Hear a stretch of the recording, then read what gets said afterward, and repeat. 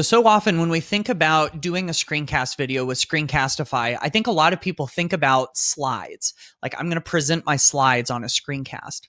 But some of my favorite uses of Screencastify come when you put multiple tools together, where you're using Screencastify to record something from another cool digital tool out there on the web. And one of my favorite examples is using Google Maps.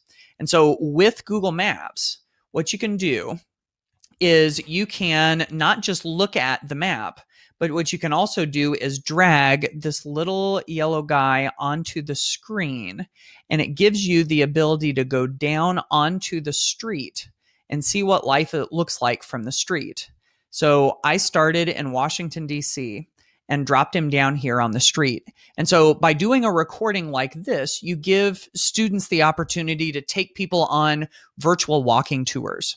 So we start up a Screencastify recording and we say, hey, I'm going to take you on a virtual walking tour of Washington, D.C. This is 17th Street Northwest, right outside of the White House. And so while that recording is going on, then the students can give them some more facts, read off of a script, talk into the webcam, kind of like what I'm doing right here.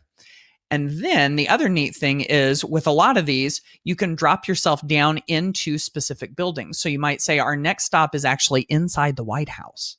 And so we're going to click around inside the White House, and I'm going to show you kind of what that looks like.